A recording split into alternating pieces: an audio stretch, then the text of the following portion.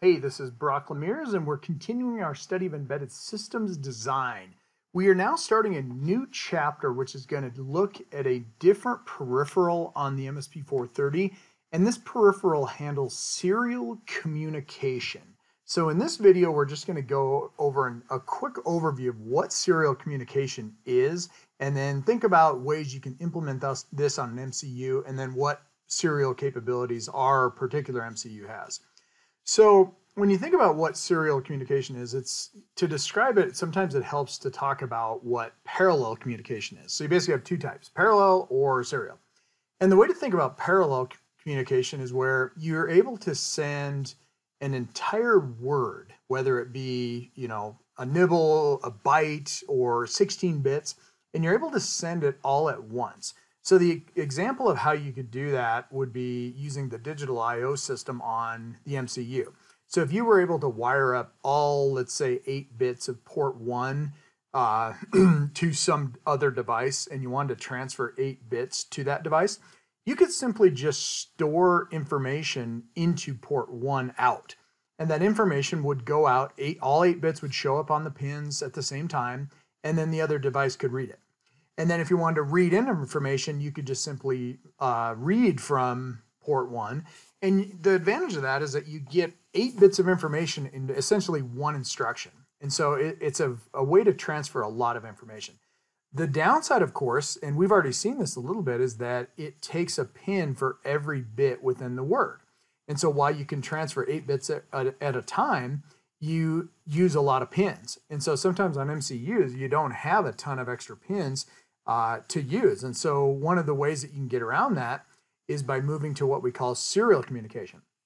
So what you do in serial is you transmit the same information, except that instead of using a pin on the device for every bit, you serialize the information and then you send it bit by bit.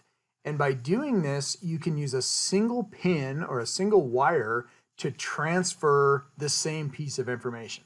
And so this is kind of a graphical depiction of what it might look like. Now, notice that we're talking about, a stream of information, and I drew the clock here to kind of show that in parallel communication, we're able to hit, let's say hit a clock and 8 bits pops out on port 1. When you shift it out bit by bit, you're going to take 8 clock cycles or maybe 8 instructions to accomplish this. So that the advantage of serial communication is that you have fewer pins that are needed. But of course, the downside is that it's going to take longer to actually get that information out because you're only going bit by bit. Okay, so there's advantages and there's disadvantages to this. Serial communication is used a lot in cables. So if you think about a USB cable, you're transferring information on there, but if you had a ton of wires within your cable, it might cause the cost of that cable to be pretty high. And so a lot of times in cables, you'll see serial communication. Okay, now let's turn our attention to MCUs. How can you create a serial interface using an MCU? The first method is what we call bit banging. And in bit banging, you essentially just use a pin of one of the ports and you manually tell it to go high or low depending on what you're trying to send. And so you can think of it as you're just using like the bit set and bit clear instructions to send out a pattern of information by sending high and low transitions as desired. And we've already looked at the timers, so we know that we can set up timers to create periodic events, and we can see that how we could create a clock that has a 50% duty cycle. Well, if you can create periodic events based on timer interrupts, you can also extend that to sending out pieces of information, or for example, a bit within a word of a variable one by one using that same approach. And so bit banging it's quick and dirty, and you just basically you have to do it all manually though. That's the trick. You have to figure out how to pluck out each bit of the word and then how to write your looping structures to go through and send one bit high and high, low, low, low, low, high out of one of these pins on a port. That's a manual way to do it. Another way to do it is to use the built-in serial peripherals of the microcontroller. So if you think about this, just like the digital I/O system is a peripheral, just like the timers are a peripheral, so is the serial I/O system. It is a peripheral, which means it sits here as independent circuitry that resides separate from the CPU, and you can configure it to do a desired behavior, and then you interact with it by sending information to it, telling it to go, receiving information. You can set up interrupts, you can have flags that trigger, and you can configure this to kind of automatically handle shifting the information out. And this is a very handy way to do it. The MCU that we're using calls its serial peripheral, it calls it an enhanced universal serial communication interface. So EUSCI, and the E is always lowercase and these 4 letters are uppercase. So when you go into the documentation, the data sheet, you're going to see this terminology used. They don't necessarily call it a serial peripheral. It's always EUSCI. Now, our specific MCU, the MSP430 FR2355, it actually has 4 separate of these EUSCIs. So it has 4 serial peripherals. That's pretty powerful. You can actually set up 4 of these links that are independent. And they're called this. They're called A0, A1, B0, and B1. Okay, and then they always put the EUSCI underscore before them. So that's how you see these referred to in the data sheet. Okay, so you got 4 of them. Now, the standards that are supported, each of those peripherals can take on multiple standards. And when we use the term standard, what we're talking about is you don't just necessarily shift out the bits, bit 0, bit 1, bit 2, etc. A lot of times when you have a standard, you need other information that goes along with the bit sequence that kind of helps facilitate information flow. So you might have error correction bits, you might have a start bit, a stop bit, you might have a standard that has a clock, you might have a standard that doesn't have a clock, you might send bit 7 first, or you might send bit 0 first. So the standard refers to how the serial frame is constructed. And there's 3 different standards that are implemented on this MCU. The first one is called Universal Asynchronous Receiver Transmitter, or the UART. The second is Serial Peripheral Interface, or SPI. And then you have Integrated Circuits Protocol, or I2C or I2C. So these 3 interfaces or standards are built into the serial peripheral. And the way that it works is that A0 and A1 can either be UART or SPI, and then B0 and B1 can either be SPI or I2C. Okay, now when you go to the Launchpad board, these things are kind of sprinkled all over the place. They of course do, like every other peripheral in the MCU, they share pins with on the MCU. So when you look at a pin, you're going to have, like, obviously it's going to probably have a port bit as one of its functions, but you're going to start going through the list and seeing that, oh, look at that. It's also maybe the transmit for a UART, or it's the receive for a SPI. So it's going to be another function that's sharing the same pin. Okay.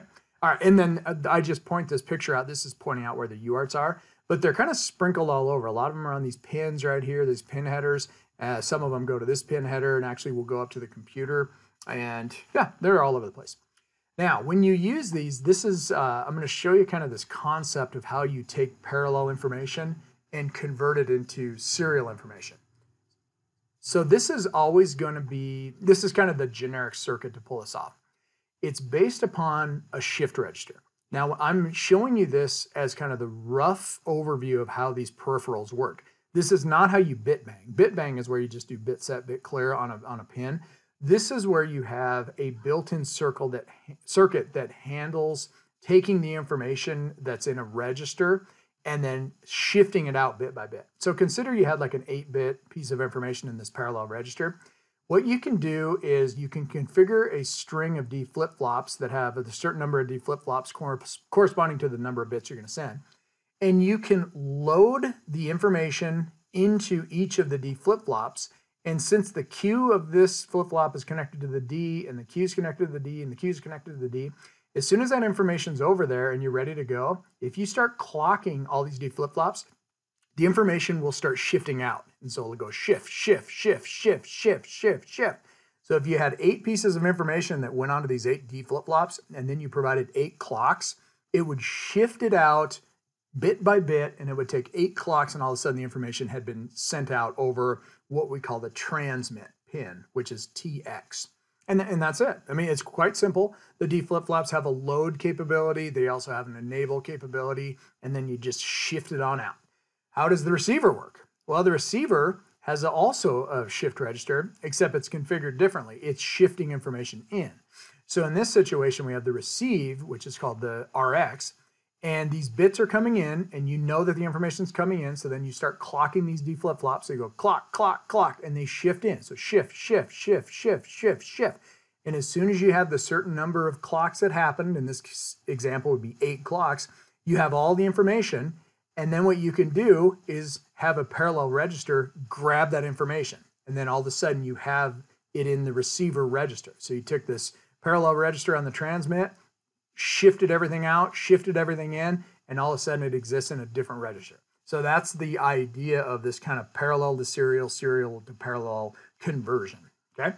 All right, so how do we learn about MCUs? So first and foremost, we're gonna start by we learn the standard. So when we look at UART, we wanna spend a little bit of time and understand what is the standard all about. If you don't know the standard, it's hard to configure the peripheral and you have no chance of doing bit banging. So we look at the peripheral or the standard first.